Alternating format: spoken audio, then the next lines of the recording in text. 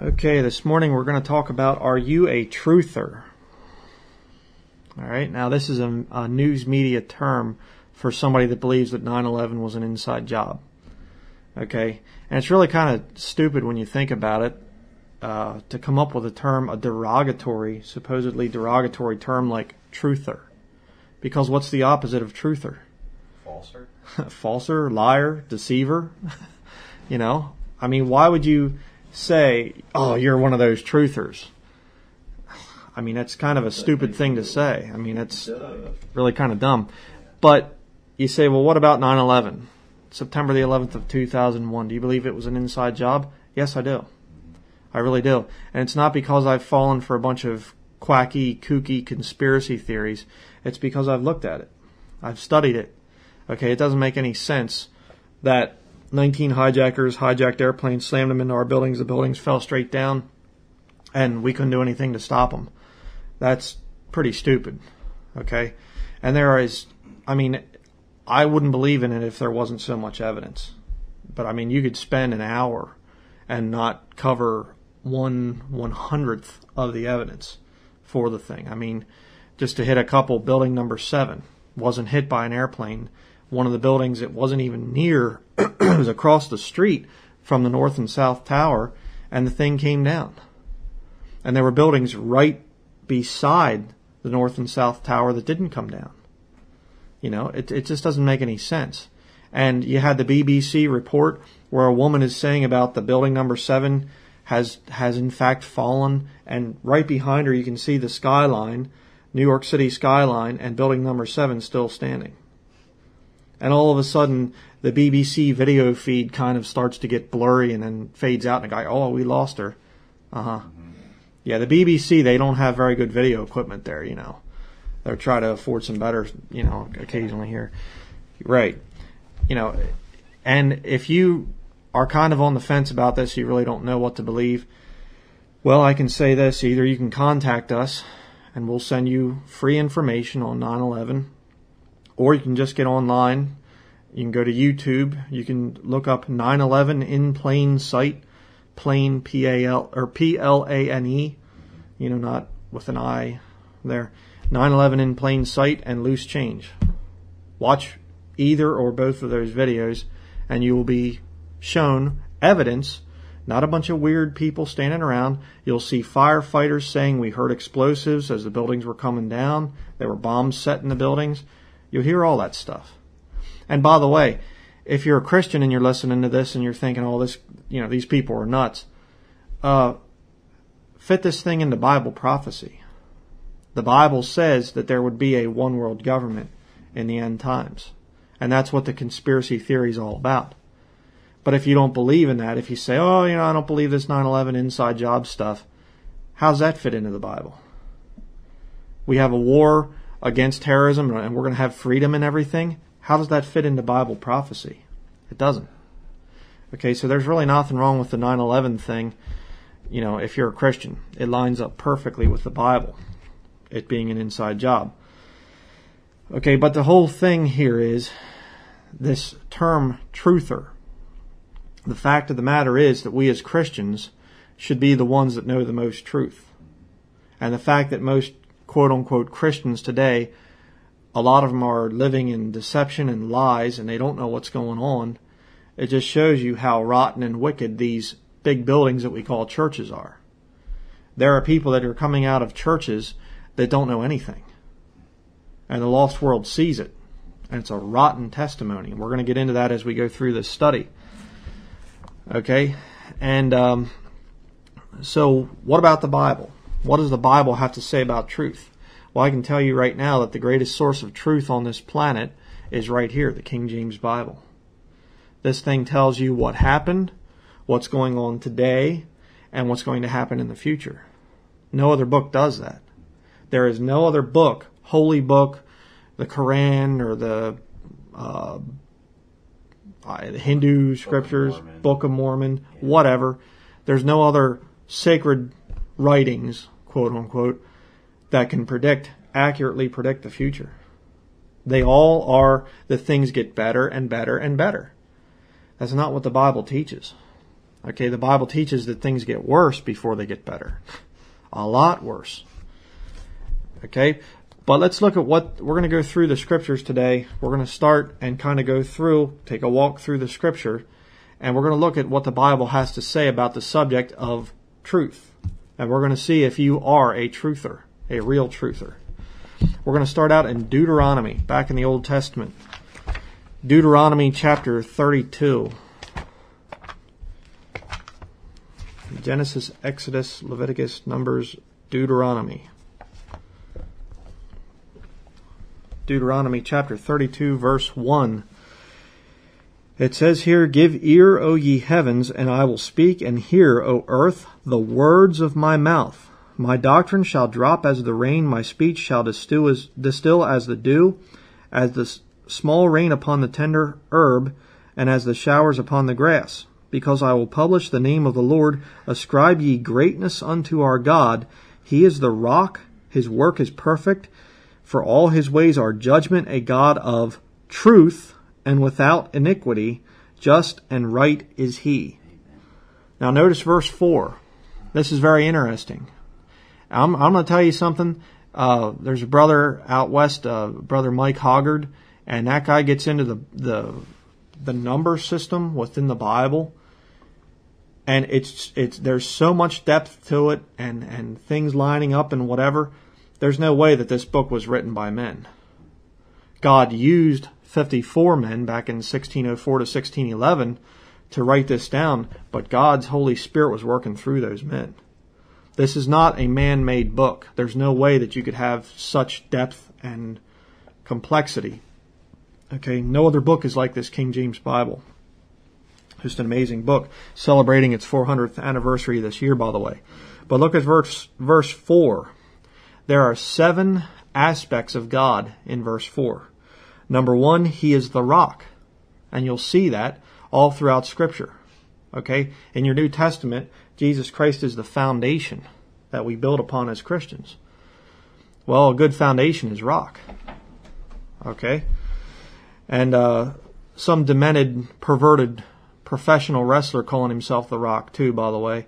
He's just a hell-bound sinner and he's going to burn in hell for all of eternity, unless he gets saved. Okay, and if he gets saved, he needs to quit calling himself by one of God's titles. He's a blasphemous little idiot. Okay, number 2, his work is perfect. It's not his work is adequate, it's perfect. God knows exactly what he's doing. Okay, he has the whole thing planned out. His ways are judgment. We look down here and we say, I don't understand why do the wicked prosper? It says another part in the Bible. God's got it worked out. Okay? Sometimes the Lord will allow somebody to be wicked down here and get away with a lot of devilment only because he's going to punish them for all of eternity. Don't worry about judgment. It's all going to work out. Okay, and if you are a quote-unquote truther and you're aware of the conspiracy, it's very frustrating sometimes to see these guys that are literally higher than the law. They can kill, they can rape, they can steal, do whatever, and they never go to prison, they never get judged down here on this earth. But God's going to judge them, and God's going to do a good job of it. Okay, his ways are judgment. Okay, number 4, he is a God of truth. What's the source of truth? God. And we're going to see that as we continue here. He is without iniquity. God cannot sin. God cannot lie. And that's something else too, by the way. You want to be a truther? You really want to know where the truth is at? You better go to somebody that is without iniquity. And you're only going to find that in the Bible. You're only going to find that from Almighty God. A lot of the conspiracy researchers out there are not without iniquity. And we're going to talk more about them too as we continue. He is just. And number 7, he is right. You say, you think your God is right and everybody else is wrong? Absolutely. Amen. Yeah. Oh, but maybe he's wrong in one point. No, he's right all the time. He's never wrong. He's without iniquity. Okay? Now, as I said earlier, show me one other God that can claim those 7 things right there. There aren't any. We say, what about Allah? Allah's not just. Allah will kill you if you're not a Muslim. And even if you are a Muslim, did you know the word love does not appear in the Quran in relation to Allah? Allah doesn't love His people. Even if you want to believe that Allah is a real God, He's not. He's just a moon god. He's a false god. See? What about Buddha? Did Buddha ever die for anybody? Did Buddha ever do anything to love anyone? No. Absolutely not. And you go down through all the other gods out there, none of them have those 7 qualifications right there in Deuteronomy 32 verse 4. But we'll continue here. We're going to be hitting a lot of scriptures today. Turn to the book of Joshua, chapter 24. What was that, Brian? Joshua chapter 24. Joshua 24 verse 14. Says here, now therefore fear the Lord and serve Him in sincerity and in truth.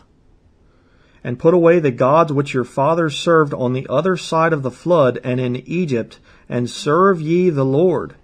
And if it seem evil unto you to serve the Lord, choose you this day whom ye will serve, whether the gods which your fathers served that were on the other side of the flood, or the gods of the Amorites in whose land ye dwell. But as for me and my house, we will serve the Lord. Okay, you're going to need to choose who you serve. You say, well, you know, I'll accept 9/11 truth, and I'll accept the truth about HAARP and about chemtrails and about fluoridation and about, you know, vaccination and all the other stuff, but I don't know if I could serve Jesus Christ.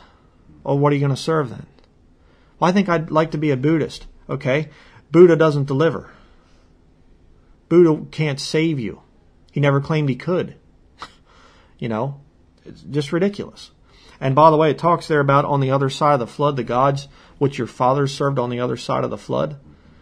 Back before the flood, which was the very first time God judged the whole world without exception, they had other gods that they were worshiping, and guess what? They couldn't deliver them.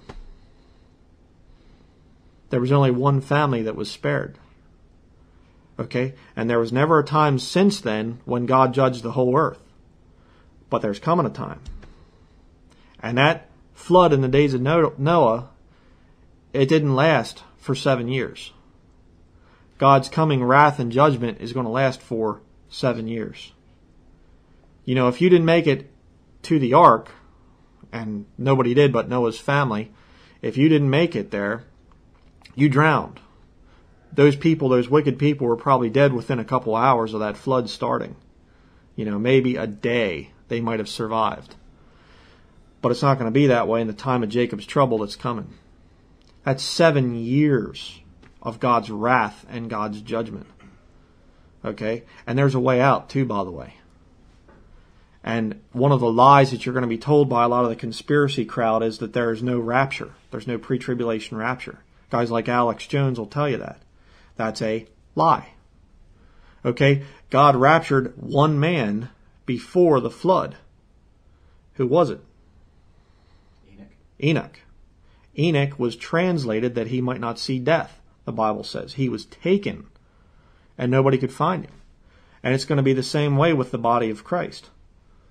And it's coming very quickly. And if you're listening to this thing and you're a truther and you want to know truth, you better research the Bible for yourself. And I don't want to get ahead of myself here, but there's coming a time when God's going to judge this earth, and it's going to be horrible.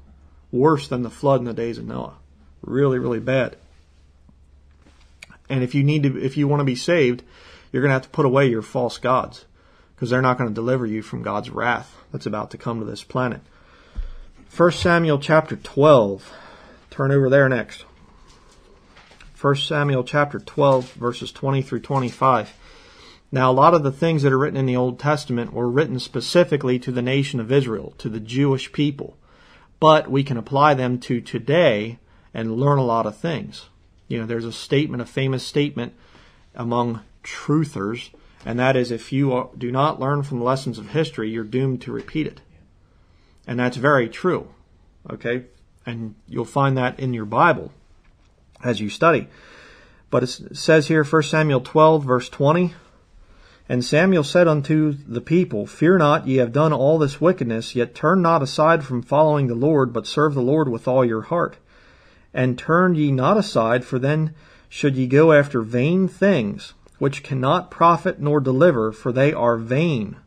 For the Lord will not forsake his people for his great name's sake, because it hath pleased the Lord to make you his people. Moreover, as for me, God forbid that I should sin against the Lord in ceasing to pray for you, but I will teach you the good and the right way.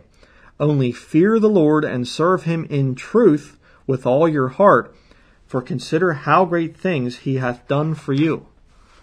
But if ye shall do wickedly, ye shall be consumed, both ye and your king. The way you preserve a nation is not by standing and fighting for the Constitution and joining the Oath Keepers and writing your congressman. That doesn't do it. It's departing from iniquity. Fearing the Lord. The fear of the Lord is the beginning of wisdom. That doesn't mean you're running around cowering and hiding and God's going to kill me, God's going to kill me. That doesn't mean that. It means that you'll do what the Lord wants you to do, and you won't fear what man thinks about it. Okay? Fear the Lord. But if you do wickedly, if you turn to vain things, if you start messing around with the New Age movement and saying we should just have peace and we should love one another and put aside our differences and have, celebrate diversity and all that other junk, God's not going to deliver you. Okay? You're going to be consumed with the wicked. And God's going to get the king too, by the way. And we have a very, very wicked president right now. And God would be very justified in taking that guy down, especially as he messes around with the nation of Israel. And by the way, it said there in verse 24 that you should consider how great things he hath done for thee. You should be thankful. Thank God for the life that he's given you. Thank him for the food and the money and clothing and a place to stay and whatever else. You should be thankful before the Lord. Now we're going to go to 1 Kings chapter 17. 1 Kings chapter 17, verse 24. Here you have a story about a prophet of God named Elijah, and there's a woman that he's staying with, and her little boy dies, and she's upset, obviously, and Elijah brings him back to life. And it says here in verse 24, And the woman said to Elijah, Now by this I know that thou art a man of God, and that the word of the Lord is in thy mouth is truth. That should be said of a Christian. The word of the Lord should be in our mouth. And people should see that we know the truth. And something that's very, very convicting, and I'm trying to work on in my own life, is that I believe your vocabulary should be based upon the King James Bible. I don't necessarily mean that you should go around saying thee and thou and things like that. But what I mean is, if you're saying words that don't appear in God's book here, where are you getting them from? This King James Bible says man. It does not say human being. It says congregation. It does not say community. Okay, and for the conspiracy crowd out there that might be listening to this message, what about George Orwell's 1984? Right.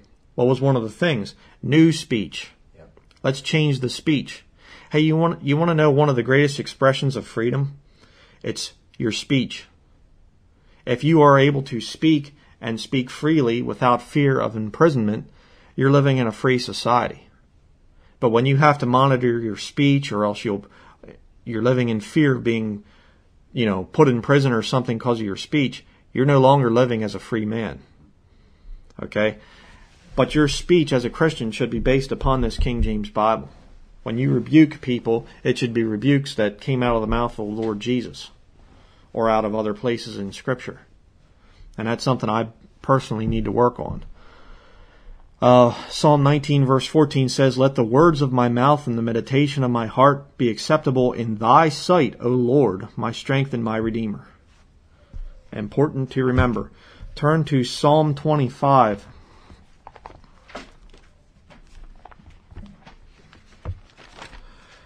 Psalm 25. It says here, Unto thee, O Lord, do I lift up my soul. O my God, I trust in thee. Let me not be ashamed. Let not mine enemies triumph over me. Yea, let none that wait on thee be ashamed. Let them be ashamed which transgress without cause. Show me thy ways, O Lord. Teach me thy paths. Lead me in thy truth, and teach me, for thou art the God of my salvation. On thee do I wait all the day. Remember, O Lord, thy tender mercies and thy loving kindness, for they have been ever of old. Remember not the sins of my youth, nor my transgressions. According to thy mercy, remember thou me for thy goodness' sake, O Lord. Good and upright is the Lord, therefore will he teach sinners in the way. And by the way, let me just stop there.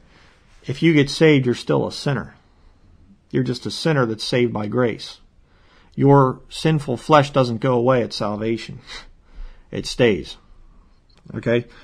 Verse 9. The meek will he guide in judgment, and the meek will he teach his way. All the paths of the Lord are mercy and truth unto such as keep his covenant and his testimonies. For thy name's sake, O Lord, pardon mine iniquity, for it is great. Don't be so self-righteous that you think that you're not a sinner. Right there is your attitude that you should have. Verse 11. Okay, verse 12. What man is he that feareth the Lord? Him shall he teach in the way that he shall choose. His soul shall dwell at ease, and his seed shall inherit the earth. The secret of the Lord is with them that fear him, and he will show them his covenant. Mine eyes are ever toward the Lord, for he shall pluck my feet out of the net. Turn thee unto me, and have mercy upon me, for I am desolate and afflicted. The troubles of my heart are enlarged. O bring thou me out of my distresses. Verse 18. Look upon mine affliction and my pain, and forgive all my sins. Consider mine enemies, for they are many, and they hate me with cruel hatred. Why do you think they call you a truther? Because they hate you? You know? Verse 20. O keep my soul and deliver me. Let me not be ashamed, for I put my trust in thee. Let integrity and uprightness preserve me, for I wait on thee. Redeem Israel, O God, out of all his troubles. And by the way, that's not just for back in the Old Testament. That's for today, too. We should be praying for that God would redeem Israel, which he will, eventually. But there's going to be the time of Jacob's trouble, which is coming. Okay? Turn to Psalm 117.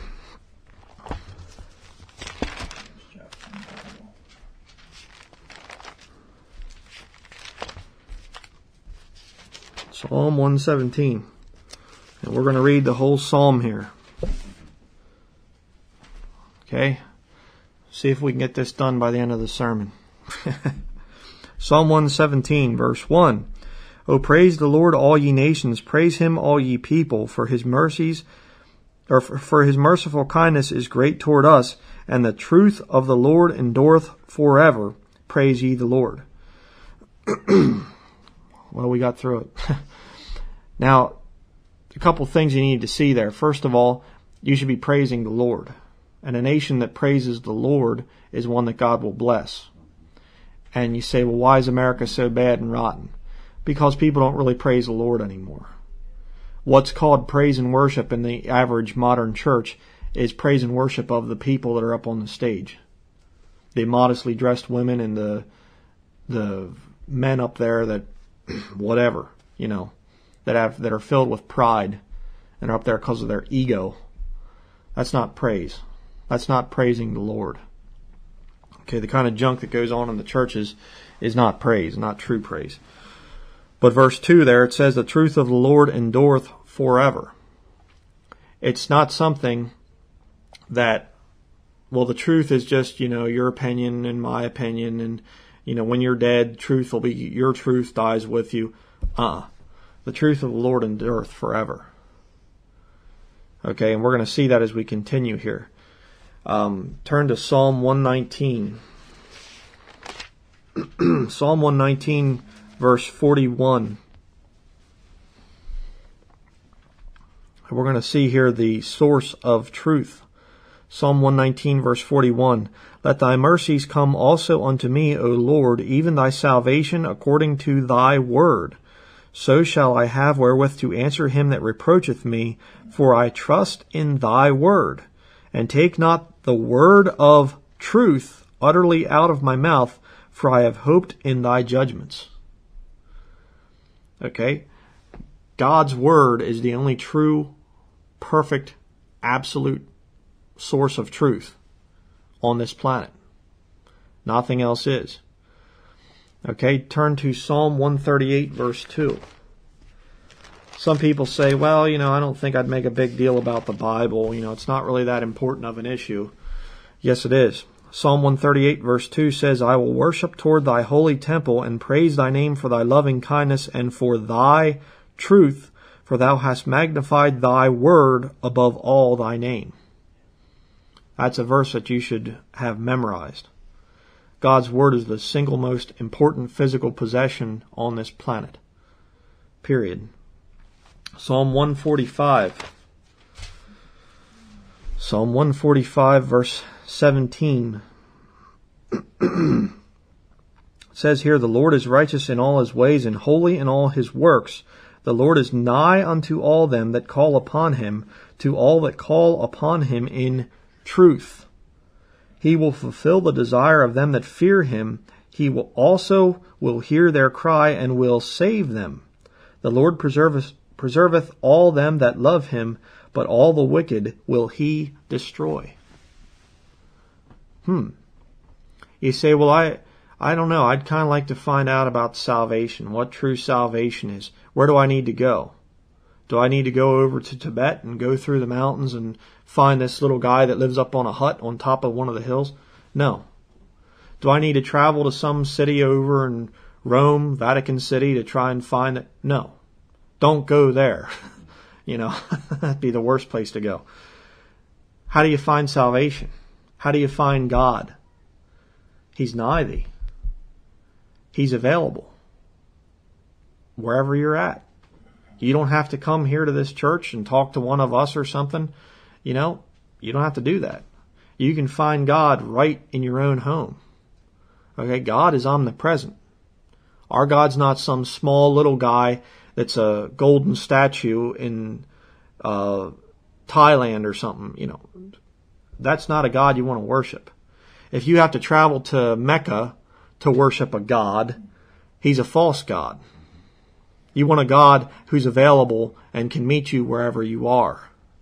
All right? Not a false one. But it says there, the Lord preserveth all them that love him, but all the wicked will he destroy. It might look like the global international banksters are getting away with things right now, but they're going to be judged. Our God's a God of judgment, a God of justice, and it's all going to work out in the end. Okay? Proverbs chapter 12. Turn over to Proverbs chapter 12. Proverbs chapter 12, verse 19. The Bible said about his truth endureth forever. Look what it says here in Proverbs 12:19.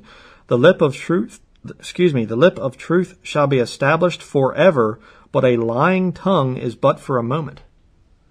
It's interesting, how many times have the modern mainstream media prostitutes, how many times have they been proven wrong? How many times have they been caught lying and had to change their story? It's what they do for a living. They're professional liars. And, you go down through the list, there's a lot of people who make their living lying. It's just incredible. But the fact is, the lip of truth shall be established forever. Was 9/11 an inside job? Yeah. I don't know all the details. I can't name the guys that put the thing together. I don't know everything about it, but it was definitely an inside job. Sure. Yeah. And that's going to be established forever. When we get to be with the Lord someday, it'll be, people say, yeah, 9/11, yep, definitely an inside job. Sure. Yeah. But you see, if you come to that conclusion, but miss salvation through Jesus Christ, you're missing it. Okay, it's not a good thing. Look down at verse 22 in Proverbs chapter 12. It says here, lying lips are abomination to the Lord, but they that deal truly are his delight. Kind of interesting. Revelation 21 verse 8, if you want to go to the end of time there, the great white throne judgment, it says, but the fearful and unbelieving and the abominable and murderers and whoremongers and sorcerers and idolaters and all liars shall have their part in the lake which burneth with fire and brimstone, which is the second death. Now, if you're a truther and you know all about what's going on, the international conspiracy and everything else, and yet you reject Jesus Christ, you're going to spend eternity with the people, these bad people that you've studied about. Think about that. It's good to study the truth, but you got to come to the ultimate source of truth, which we're going to talk about that as we continue. But look at Proverbs chapter 12, verse 23. It says here, a prudent man concealeth knowledge, but the heart of fools proclaimeth foolishness. There are times and places when you should be careful who you talk to. And even if there's an opportunity there and everything for you to talk about some of the conspiracy stuff, don't just start pouring it out on people. Okay, the Bible talks about not feeding new believers with meat, strong meat. You feed them with milk first, till they can handle the strong meat. The conspiracy thing is a very huge issue. There's a lot of angles to what makes up a truther. Okay? Be careful who you're talking to and how much you say to them. You have to discern that stuff.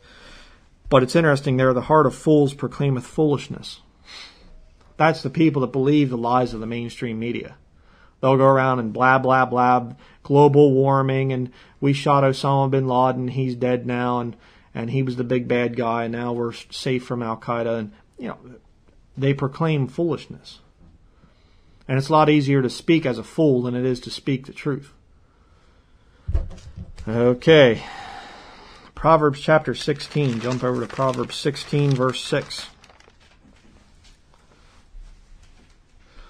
It says here, by mercy and truth iniquity is purged, and by the fear of the Lord men depart from evil. Okay? When you find out what's going on in this world, and you see this world isn't the happy little nice place that you were led to believe growing up, you should be led to God. Okay, you should be led to wanting to know about God, wanting to know the Lord. Okay, it shouldn't mess you up more. Okay, if that's what's happening, that's not the intent of truth. Turn to Ecclesiastes. The next book over from Proverbs, Ecclesiastes chapter 1, verse 17. And I had to throw this in here. The word truth is not mentioned, but we're going to see something here. Ecclesiastes chapter 1, verse 17 and 18. Says here, and I gave my heart to know wisdom and to know madness and folly. I perceive that this also is vexation of spirit. For in much wisdom is much grief, and he that increaseth knowledge increaseth sorrow. Now, if you are aware, I mean, there are so many things that you can study in the truther movement, and it's quite vexing. It's very vexing, and it leads to quite a bit of sorrow. And we're going to see about that as we continue on here. The Bible talks about being acquainted with sorrow. Turn to Isaiah chapter 53. We're going to read about a man here that was acquainted with sorrow. Isaiah chapter 53.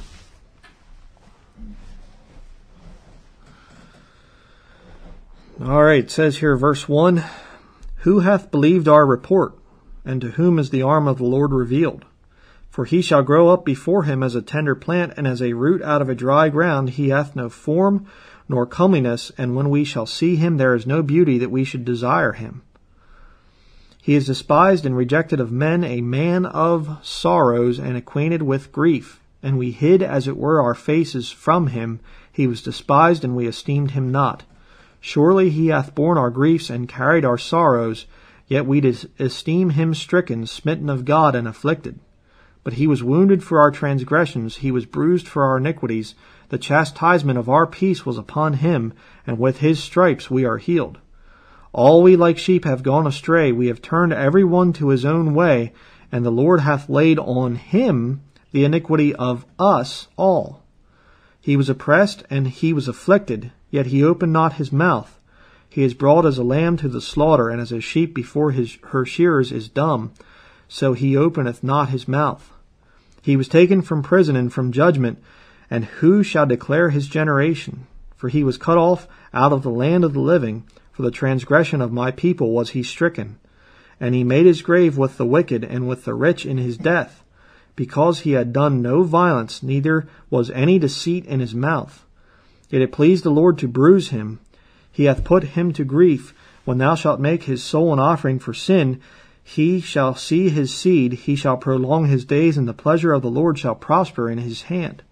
He shall see of the travail of his soul, and shall be satisfied. By his knowledge shall my righteous servant justify many, for he shall bear their iniquities. Therefore will I divide him a portion with the great, and he shall divide the spoil with the strong, because he hath poured out his soul unto death, and he was numbered with the transgressors, and he bare the sin of many, and made intercession for the transgressors. Sounds like a pretty interesting guy.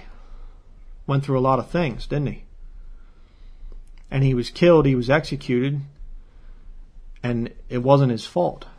He was innocent. And he bore the sins of many. Now who's this talking about? Turn to John chapter 1. I'm going to go to the New Testament now. John chapter 1. We're going to see who this man was.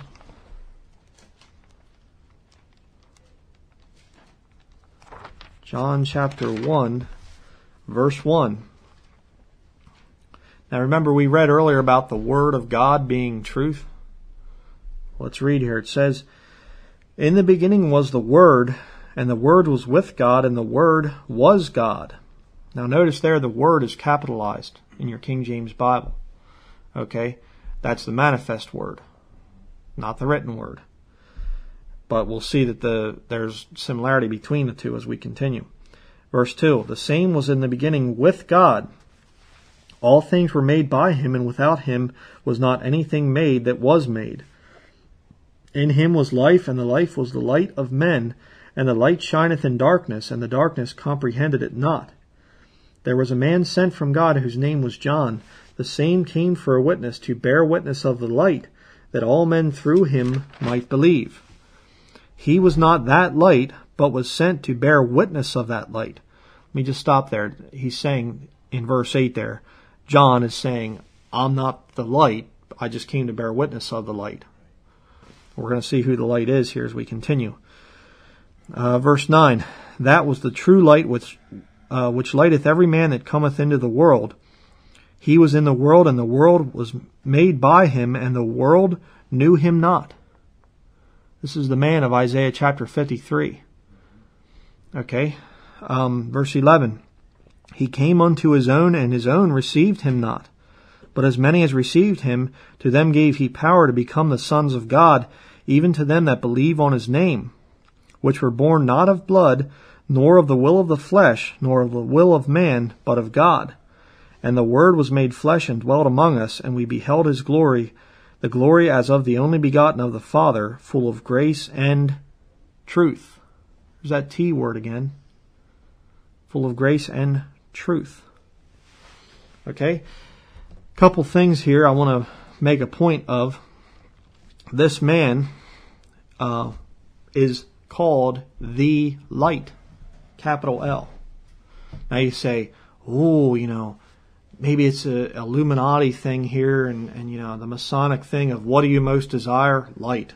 What do you want? Second degree in Masonry, more light. No, that's not what's going on here. You see, there are two light things here, or light bearers, you could say, in the Bible. There's one, the light, and then there's another one called Lucifer. And if you know anything at all, Lucifer is worshipped by the Masons and by a lot of the high-level Satanists. And if you look at 2 Corinthians chapter 11, this creature named Lucifer is also called, it says that he appears as an angel of light. Okay? And this Lucifer, also called Satan in the Bible, he specializes in counterfeiting the true light and counterfeiting what God does. That's what he does there. And it's interesting because a lot of people in the truther movement, they learn the truth of what's going on in the world. They see what Satan and his followers are doing. But then Satan will tweak the truth a little bit, and they'll actually get these truther people to end up following the occult. You know, it's really kind of ridiculous. It's interesting. There was a video that came out there about the Bohemian Grove thing. How, you know, they went back a couple years later. Alex Jones and some guys went in there and got some film of the ceremony. And they went back a couple years later, and there were witches and pagans which came to protest and to put spells on the people inside the thing. It's like, wait a second. You're opposing the occult with the occult. Yeah, that's stupid.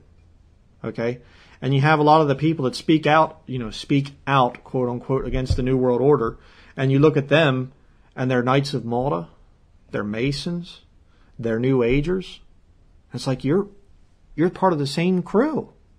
This is stupid. You don't have the true light that lighteth every man that cometh to it. You don't have that true light. And we're going to see what this true light is as we continue here. John chapter 3.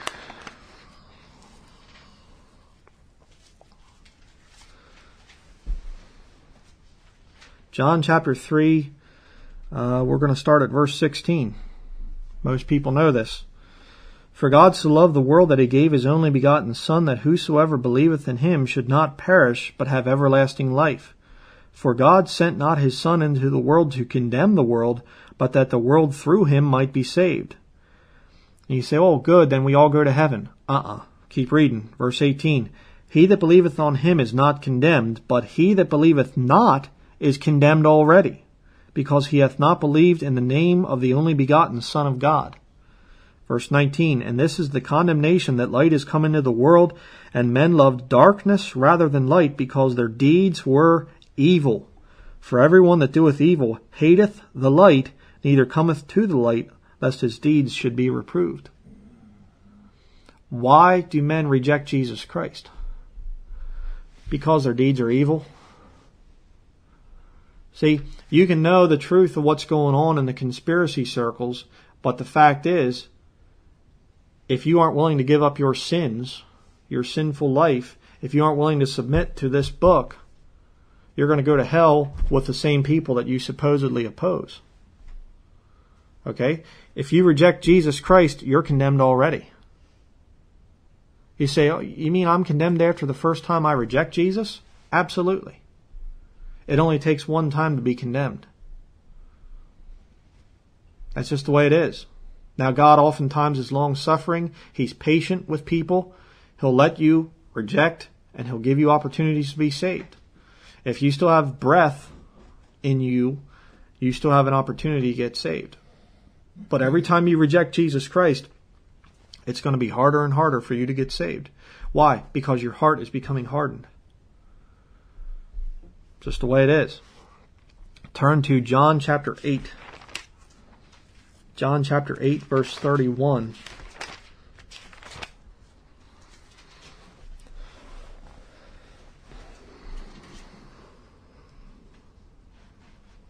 Okay, John 8:31 says, Then said Jesus to the Jews, or to those Jews which believed on him, If ye continue in my word, then are ye my disciples indeed, and ye shall know the truth, and the truth shall make you free. Now, you'll hear that a lot of times in the truther movement. You know, you'll hear lost men that are speaking out against the conspiracy, some aspect of the big conspiracy. They'll say, and you'll know the truth, and the truth will set you free. And usually when they say the truth will set you free, it means that you'll be free to smoke dope, free to fornicate, free to be a pervert, free to swear and cuss and do all kinds of sin. That's not what the Bible's saying there. Read the context. Verse 31, Then said Jesus to those Jews which believed on him. Saved. If, he didn't say, if you want to do it, maybe if you feel like it. If ye continue in my word, then are ye my disciples indeed, and ye shall know the truth, and the truth shall make you free. You can't steal verse 32 without verse 31. I'm going to be real scientific here and real deep. 31 becomes before 32. Okay? You can't take the 2, or you can't take 32 without 31. Doesn't work. Look at verse 33. And we're going to see some really interesting things here as we go down through these verses. And you're going to notice the contrast between saved and lost, between those who believe the truth and those who believe lies. Okay, verse 33. And Jesus here is speaking to the Jewish religious leaders. They answered him, We be Abraham's seed, and were never in bondage to any man. How sayest thou, ye shall be made free? Jesus answered them, Verily, verily, I say unto you, whosoever committeth sin is the servant of sin. In other words, it has nothing to do with your race, with your nation. It's talking about sin. And a lot of these people, they understand racial things and national and sovereignty and I'm a citizen of the state and all this other stuff. They'll understand that, but they turn right around and they're a slave to sin. They're not free. Okay? Verse 35. And the servant abideth not in the house forever, but the Son abideth ever. If the Son therefore shall make you free, ye shall be free indeed. Verse 37, I know that ye are Abraham's seed, but ye seek to kill me, because my word hath no place in you. I speak that which I have seen with my father, and ye do that which ye have seen with your father. Now, if you have a King James Bible there, you'll notice that the word father is spelled differently. The first one, Jesus' father, is capital F. Second one, lowercase f. And you say, well, who's the lowercase f father? Well, we're going to see as we continue. Verse 39, they answered and said unto him, Abraham is our father. Jesus saith unto them, If ye were Abraham's children, ye would do the works of Abraham. So Jesus says, no, he isn't. Abraham's not your father. Verse 40, But now ye seek to kill me, a man that hath told you the truth, which I have heard of God. This did not Abraham. In other words, Abraham wouldn't have sought to kill Jesus. Verse 41, Ye do the deeds of your father. Then said they to him, We be not born of fornication. We have one Father, even God. Jesus was not born of fornication. They're lying here. Okay, verse 42. Jesus said unto them, If God were your Father, ye would love me, for I proceeded forth and came from God, not from fornication.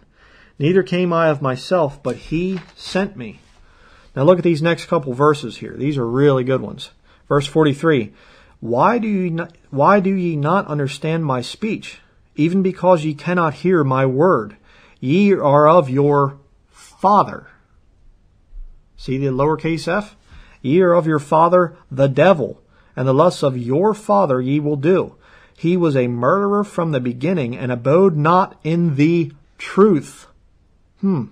Because there is no truth in him. When he speaketh a lie, he speaketh of his own, for he is a liar and the father of it. And because I tell you the truth, ye believe me not. Which of you convinceth me of sin? And if I say the truth, why do ye not believe me? He that is of God heareth God's words, ye therefore hear them not, because ye are not of God. There you go. Right there. Where does truth come from? God. Where do lies come from? The devil, Satan, Lucifer. He has different names. He is a deceiver. He's a liar. Where do the lies that those that oppose the truth or movement, where do these lies stem from? Satan. Yeah.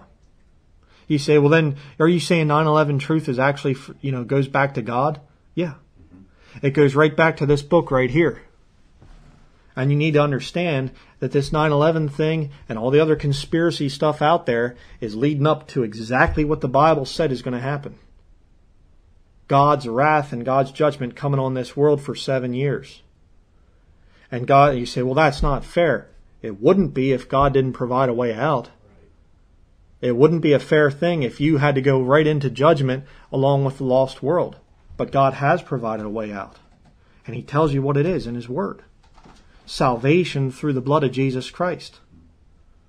That's the way it is. It's right there. Okay, go to John chapter 14. John chapter 14 verse 1.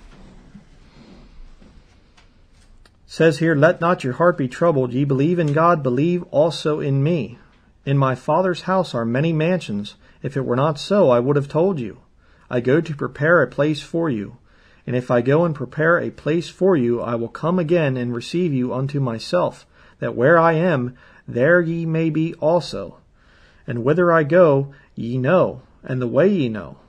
Thomas saith unto him, Thomas is one of the disciples, saith unto him, "Lord, we know not whither thou goest, and how can we know the way?" Okay, let me just stop right there for a second. Jesus Christ is saying, I'm preparing a place in heaven, and there are many mansions there, and I'm going to go there and prepare a place for you, for the saved. That's where I'm going. You know about that. And the disciples said, well, yeah, but how do we go? I don't understand. Is there like a road you get on, or is there some place where you go and there's a door where you go through and you get to heaven or something? What's the way? Is it just as long as you seek God in your own way, according to your own beliefs and your own family traditions, that's the way you get into heaven? Is that it? Nope. Verse 6, Jesus saith unto him, I am. You see God there? That's God's title. I am. Jesus saith unto him, I am the way, the truth, and the life. No man cometh unto the Father but by me. Don't fall for the lies of the modern cults out there, religious systems out there that tell you that any way is okay. Jesus Christ is the only way to heaven. Period. No other way. And why would you want another way? As I said earlier, what about these false gods? They don't love their people. They don't tell you what's going to happen in the future. They didn't die for you. They don't do anything for you. Allah won't save you. You know, Mary didn't save anybody. Buddha, Confucius, Zoroaster, just go down through the list of all the losers. Muhammad, whatever. They didn't do anything for their followers. Nothing. Okay? Jesus Christ is the only way to heaven. Turn to John chapter 16, verse 12. John chapter 16, verse 12 says, Jesus speaking here, he says, I have yet many things to say unto you, but ye cannot bear them now. Howbeit, when he, the Spirit of truth, is come, he will guide you into all truth, for he shall not speak of himself, but whatsoever he shall hear, that shall he speak, and he will show you things to come. Okay, right now, if you're not saved, if you're just a truther and you know about the conspiracy, but you've never trusted Jesus Christ as your Savior, you never put your faith in Him, there are some things that are just not going to line up for you. And especially this book, you're going to have a real difficult time understanding this book. God will reveal enough from Scripture to show you that you're a sinner and that you need to be saved. But the deeper meanings of Scripture, the deeper prophecies and everything else, He will show you things to come there, the last sentence. Those things you aren't going to understand until you get saved. Okay? God's Holy Spirit will not reveal those things to you. So if you want to be a full 100% truther, the only way you can do it is to have God's Spirit of truth in you. And by the way, that's what happens when you get saved. God the Father, the creator of the universe, His Spirit will come into you. Okay, right now you are dead in trespasses and sins. You can't really discern what's truly going on. You can see little aspects of it, but you're missing the full picture, the big picture. And you can only understand that when you have God's Spirit of truth come into you. John chapter 17, verse 14.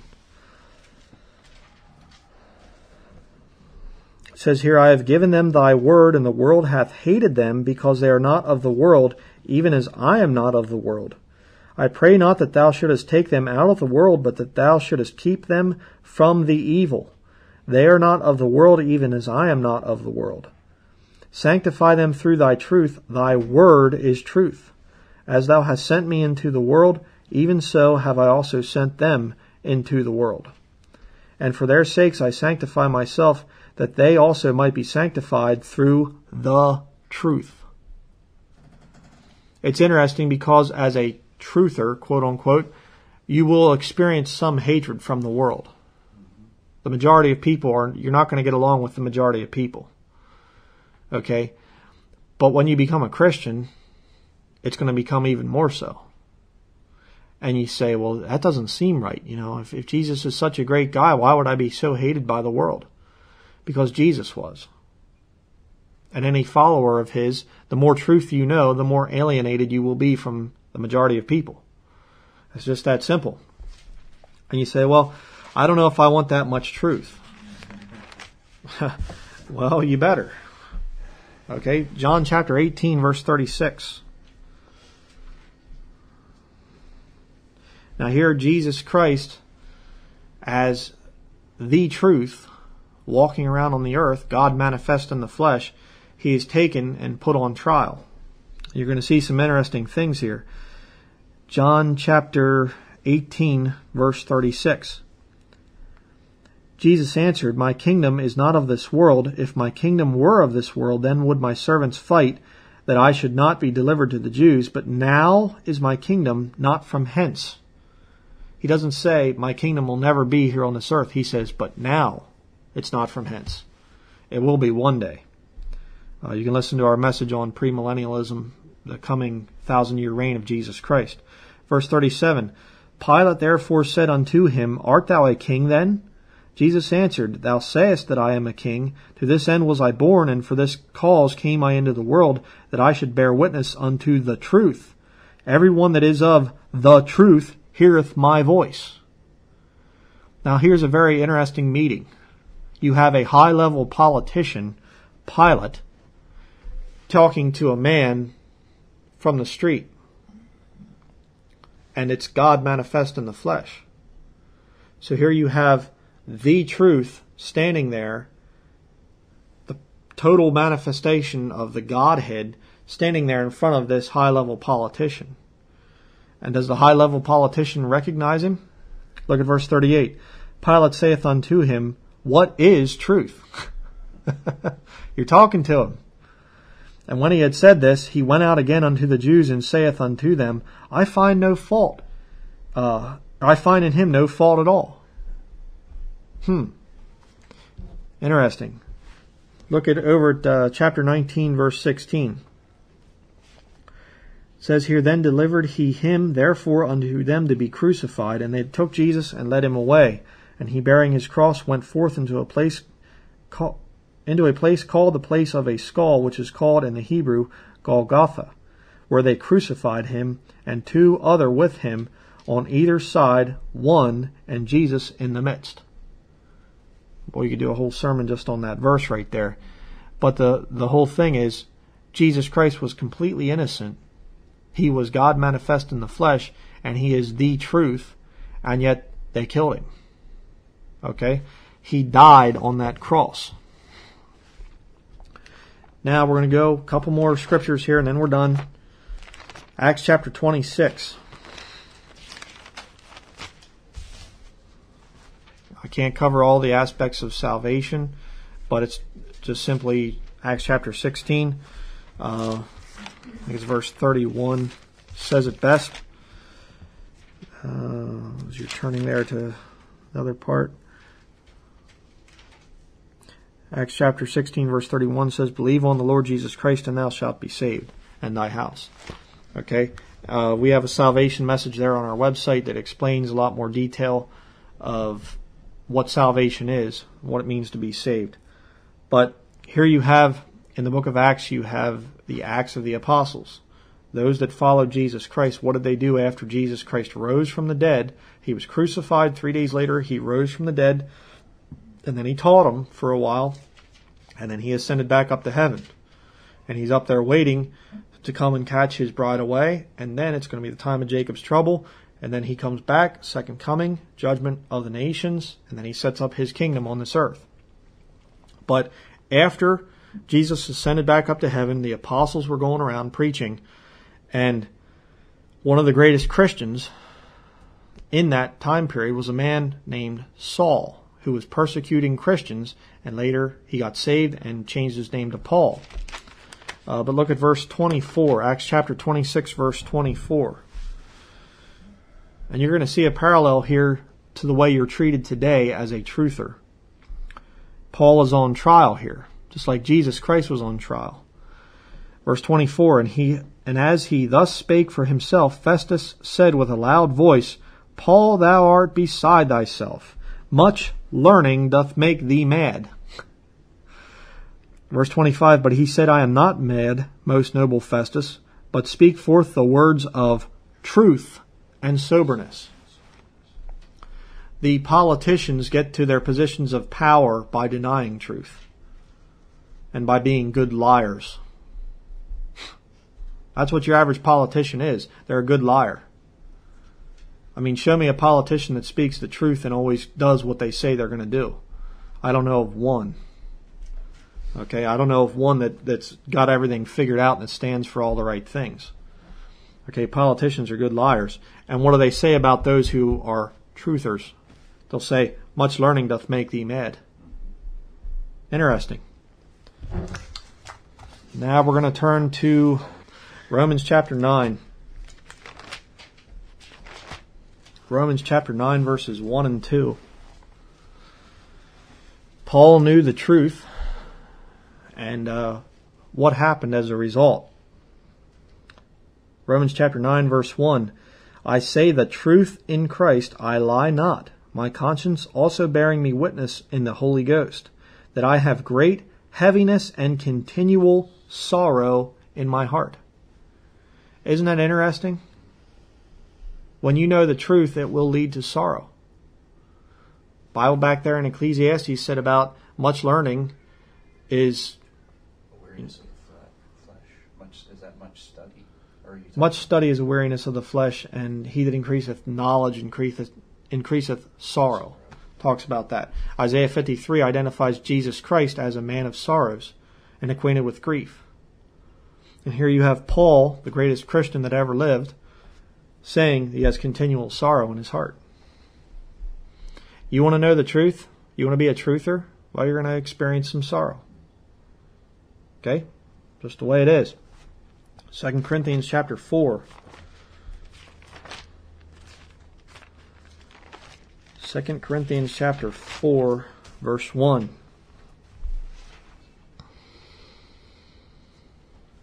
Okay, it says here, therefore, seeing we have this ministry, as we have received mercy, we faint not, but have renounced the hidden things of dishonesty, not walking in craftiness, nor handling the word of God deceitfully, but by manifestation of the truth, commending ourselves to every man's conscience in the sight of God.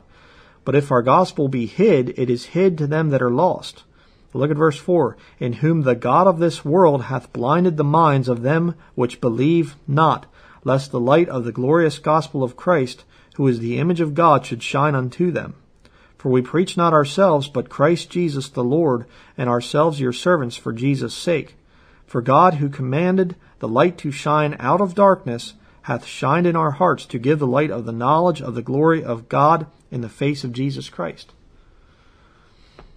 Right there, verse 4, talks about the God of this world, which is Satan, okay, and how he's blinded the minds of them which believe not.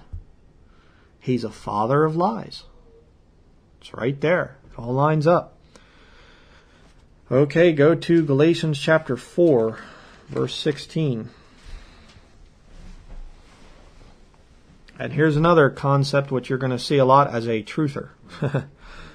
Galatians 4:16. Am I therefore become your enemy because I tell you the truth?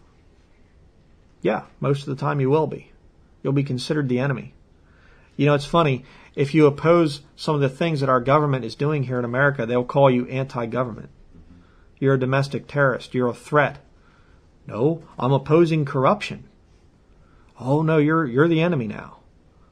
It's ridiculous. Okay, it's bad. And as a Christian, a true Christian, you will be viewed as the enemy by the majority of people, including the modern professing Christians. It's the way it is. Ephesians chapter 4, verse 17.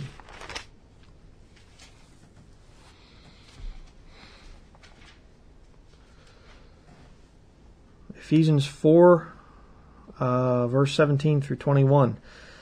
It says here, "This I say therefore and testify in the Lord, that ye henceforth walk not as other Gentiles walk, in the vanity of their mind, having the understanding darkened, being alienated from the life of God through the ignorance that is in them because of the blindness of their heart, who being past feeling have given themselves over unto lasciviousness, to work all uncleanness with greediness. But ye have not so learned Christ, if so be that ye have heard him, and have been taught by him, as the truth is in Jesus." When you are a true truther, when you really know what's going on, it should lead you to be clean and to be righteous and to be a good person. It shouldn't lead you to lasciviousness and uncleanness and greediness. But a lot of people, they find out the truth and they say, well, forget it. I'm just going to be a rotten individual. If these people are going to do this bad stuff to me, then I'm going to do bad stuff to other people. And, Bible talks in another place about people saying, eat and drink, for tomorrow we die. Lasciviousness. An overindulgence of animal-type behavior. Okay? Don't fall for that. Don't just party because things are really bad. If you know some of the truth that's going on, you should be led to Jesus Christ. Ephesians 5, verse 8. Ephesians 5:8 says, "For ye were sometimes darkness, but now are ye light in the Lord. Walk as children of light. For the fruit of the Spirit is in all goodness and righteousness and truth, proving what is acceptable unto the Lord. And have no fellowship with the unfruitful works of darkness, but rather reprove them." Okay, turn to 1 Thessalonians chapter 2, verse 13. And believe me, I picked out some of the best scriptures here on the subject of truth, but there is so much that I couldn't put into this study. It'd be a couple hours long. 1 Thessalonians 2, verse 13. "For this cause also thank we God without ceasing, because when ye received the word of God, which ye heard of us, ye received it not as the word of men, but as it is in truth, the word of God, which effectually worketh also in you that believe." That's a key scripture right there. God's word will not work for you. It will not make sense until you believe it, until you believe on the Lord Jesus Christ. Okay, 2 Thessalonians chapter 2.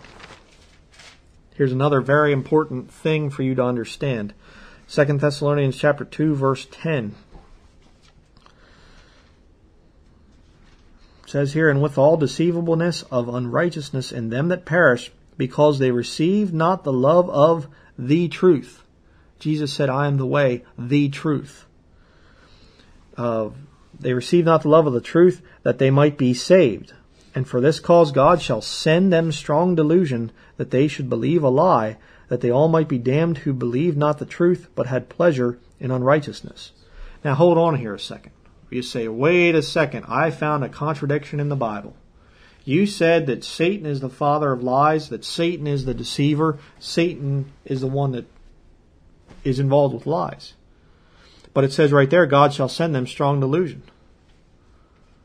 Oh, see? Then that proves that God is Satan, according to the Bible. No, it doesn't. It doesn't say God's going to lie to them. It says God shall send them strong delusion. What's that mean? That means God is going to send you Satan. You see, Satan has to get permission before he can deceive people, before he can do evil things. And when you don't receive the love of the truth, and you go to lasciviousness and uncleanness and greediness, and you start sinning and saying, I don't want to hear about Jesus Christ, I don't want to get saved, God says, okay, you're going to get what's coming to you. I can't protect the people that are doing wrong, that are doing evil. So Satan, go ahead. Go on in there, Do what you want. You want another 9/11? You want another thousands of people being killed? You want to get away with HARP and with vaccinating people and putting poisons in with it and messing up little kids and CPS coming in and taking people's kids from them, molesting them, and God knows what else? You want to do that stuff, Satan? Go ahead, because those people receive not the love of the truth. And by the way, in context here, the worst deception that's going to come, this strong delusion that's going to come, hasn't even happened yet. Do you think 9/11 was bad? That's nothing compared to what's going to come down on this earth. And why? Because they receive not the love of the truth. It's right there. 1 Timothy chapter 2.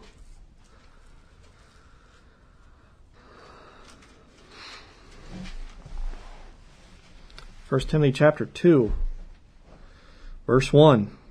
I exhort therefore that first of all supplications, prayers, intercessions, and giving of thanks be made for all men, for kings and for all that are in authority, that we may lead a quiet and peaceable life in all godliness and honesty.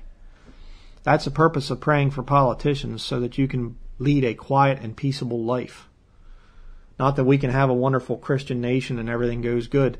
It's just pray, God, keep them people off of our backs. Verse 3, for this is good and acceptable in the sight of God our Savior, who will have all men to be saved and to come unto the knowledge of the truth. Don't believe in Calvinism, which teaches that God has elected certain people to find the truth and elected certain people to go to hell, and there's nothing they can do about it. That's a lie.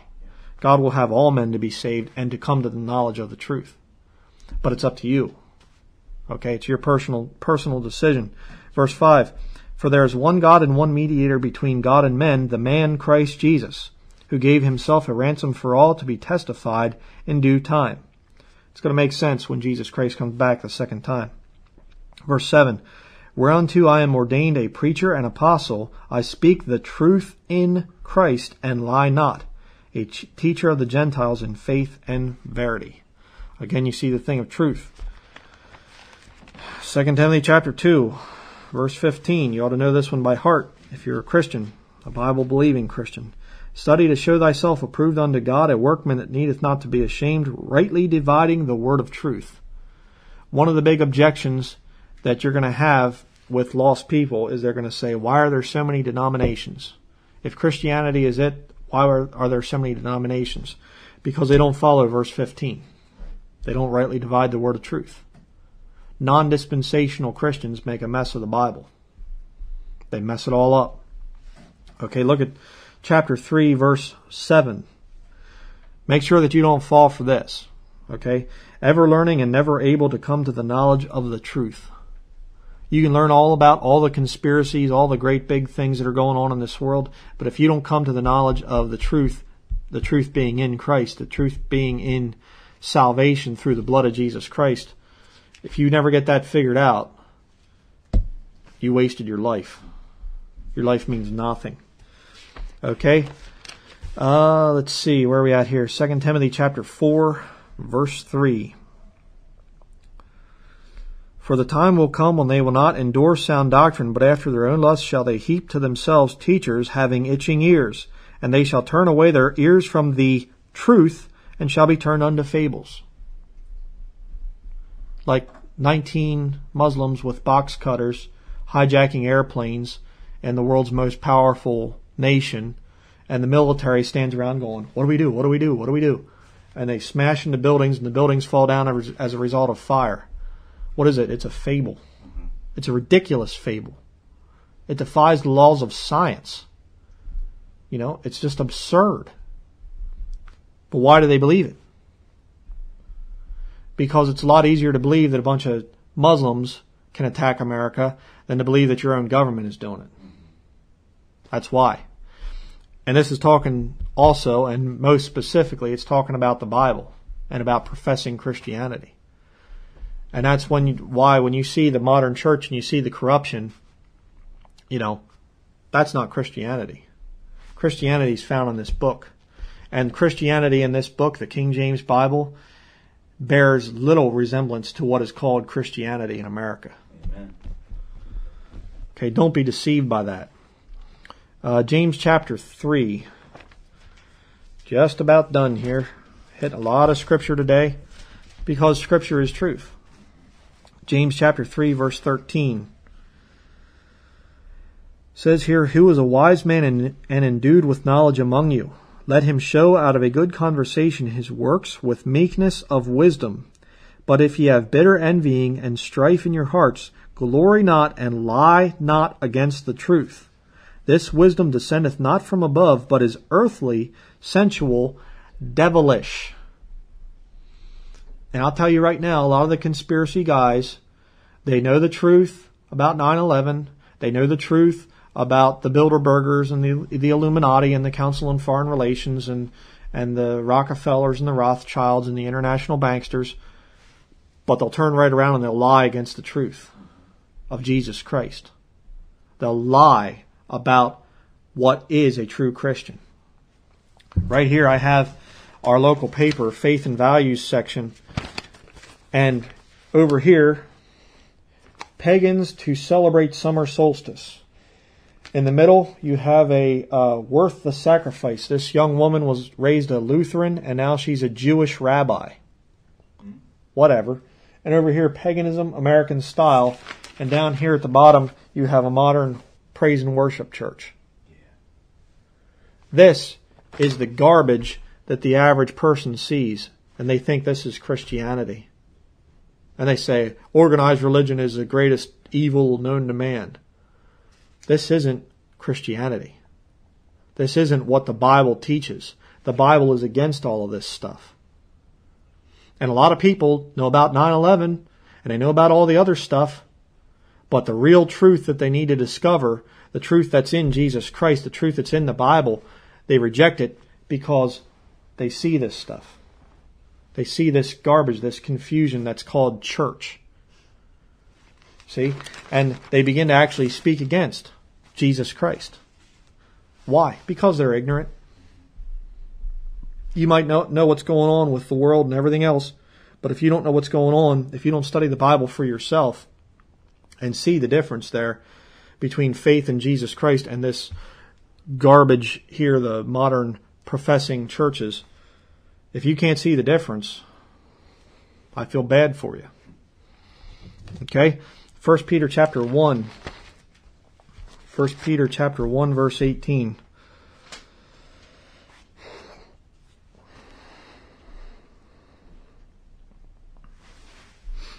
It says here, "For as much as ye know that ye were not redeemed with corruptible things as silver and gold."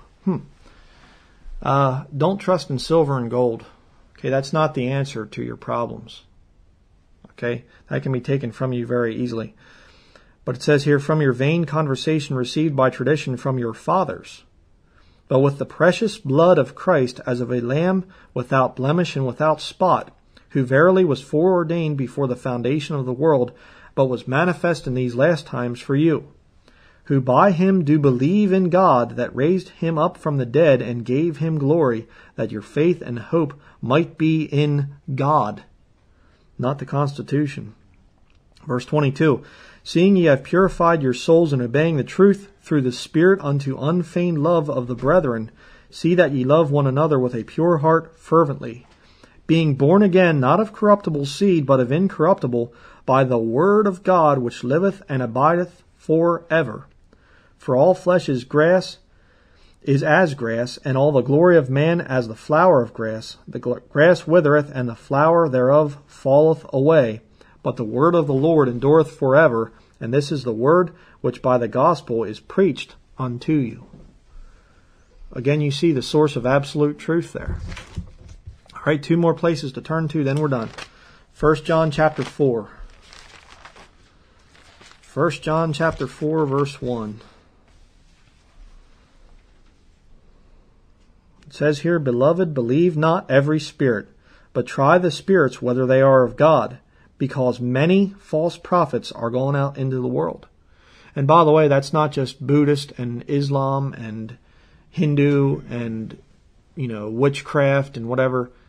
Professing Christianity is mostly false prophets. If you take Lutheran, Methodist, Presbyterian, down through the list. Most of them are false. Okay, I can tell you that. Real, true Bible-believing Christians that are born again are very small in number in comparison to professing Christianity. Verse 2, Hereby know ye the Spirit of God. Every spirit that confesseth that Jesus Christ is come in the flesh is of God. And every spirit that confesseth not that Jesus Christ is come in the flesh is not of God.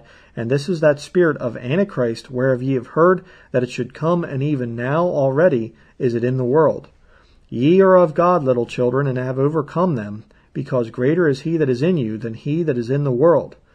They are of the world, therefore speak they of the world, and the world heareth them. We are of God. He that knoweth God heareth us. He that is not of God heareth not us. Hereby know we the spirit of truth and the spirit of error. See the contrast there again?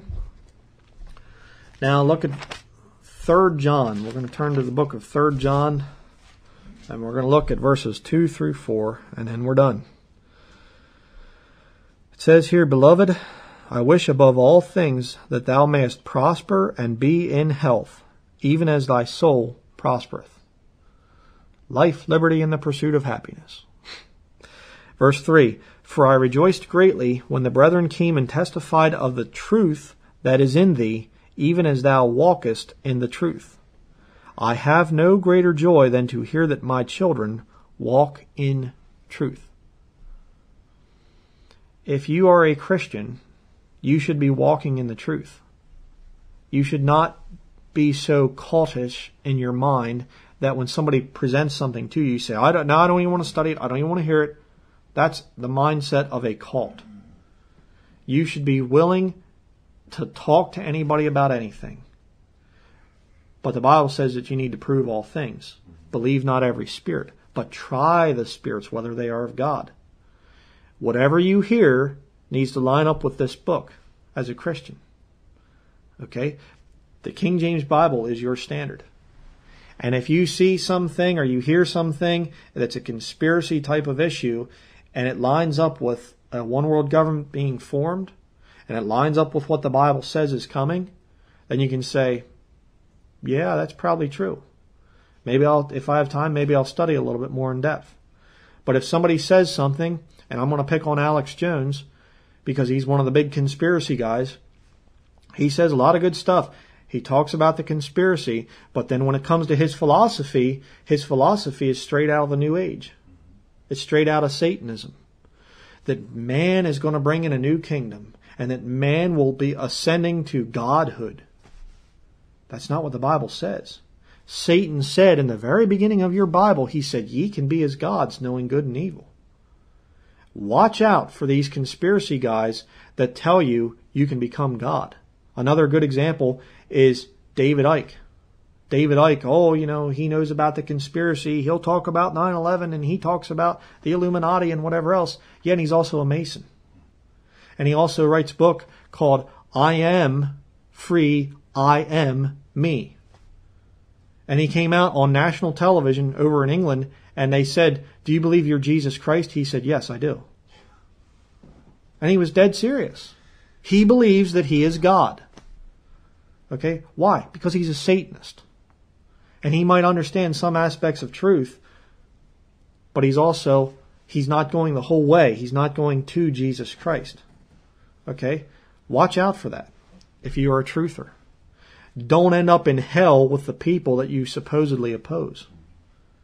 If you reject Jesus Christ, you're going to be in hell forever with David Rockefeller and the Rothschilds and all the Adam Weishaupt founded the Illuminati, Albert Pike, the Mason that talked about Lucifer, Manly Palmer Hall, Aleister Crowley, all these devil worshippers that helped to build this new world order that's coming, and the Antichrist too, by the way, and Satan.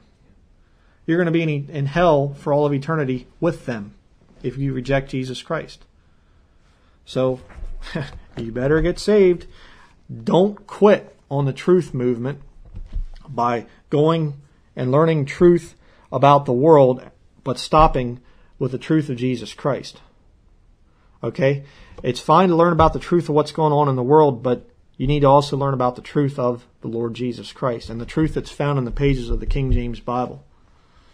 So that's going to be it for this morning. Don't fall for the lies of the New Agers, the people that want to lead you away from Jesus Christ. He is the ultimate source of truth. So that's it. Let the elders that rule well be counted worthy of double honor, especially they who labor in the word and doctrine. For the Scripture saith, Thou shalt not muzzle the ox that treadeth out the corn, and the laborer is worthy of his reward. If these sermons or videos have been a blessing to you, please help us to continue this work by supporting this ministry. You can send a check payable to Brian Denlinger to King James Video Ministries, P.O. Box 300, Bradford, PA 16701. Or you can donate online through PayPal at our website, www.KingJamesVideoMinistries.com. Thank you, and may the Lord Jesus Christ bless you.